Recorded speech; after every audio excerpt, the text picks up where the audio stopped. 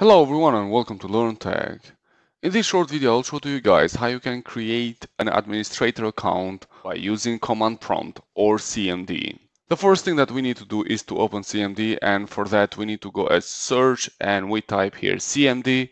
Once you see command prompt, you click with the right of the mouse, and then from the options that will show here you need to choose run as administrator. You need to make sure that you are running CMD as administrator, otherwise you'll not be able to run these commands that we need to create an administrator account. So we click run as administrator. You can create users also by using control panel, and from control panel you go over user accounts and there you can create new accounts. But if you like CMD, then these are the commands that you need to write in order to create a new user and then make this user an administrator. The steps are pretty much the same regardless which operating system you are using. It can be Windows 11, Windows 10 or Windows 7 or whatever operating system from Windows you are using, still the commands remain the same. So first of all, let's write the command that will show us which are the users that are already created on this computer. And this command is net user. Once you write this command, you press enter, and as we can see, here are the users that are created on my computer. I'll write all the commands that you need on the description below. You just need to apply on the same way like I'm doing right now. Now, the command that we need to create a user is like this.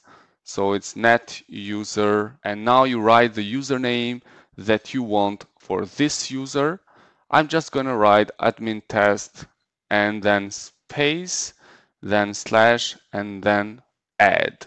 So we write net space, then user, then space, then you write the username. It can be whatever username that you want. It can be admin, your name, whatever. And then you write space, then slash, and then you write the command which is add, and then you press enter.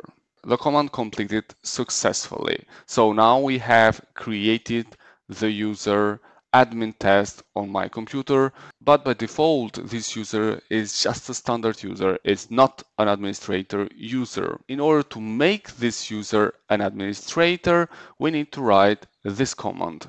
So we write net, then local group, and then we write the group of the administrators, which by default should be administrators, and then we write the username that we just created, which we want to make administrator.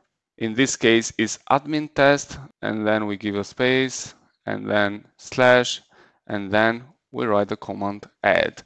So basically the command is like this: net space local group space administrators space, then the username, which in my case is admintest, space slash add, and then we press enter.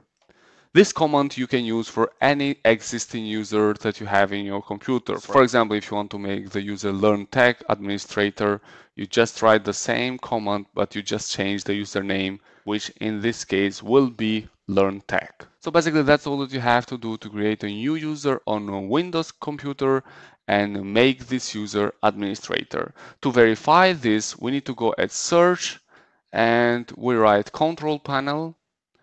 Once you see the app control panel, you open it, you view by category. So we click over here, view by, and we choose category. Then we click over user accounts. Then once again over user accounts here. And now we click over manage another account here. And here we are.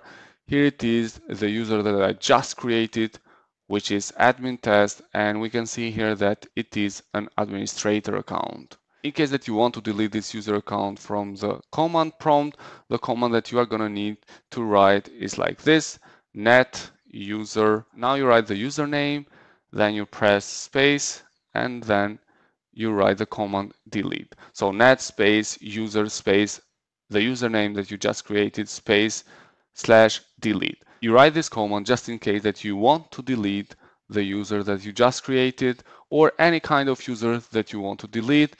The command is the same, you just change the username. In my case, I don't want to delete, so I'm not gonna press enter in order to apply this command. So basically that's all that I want to show to you guys. I hope that you like this video and please do not forget to subscribe. Wish to you all the best. Thank you.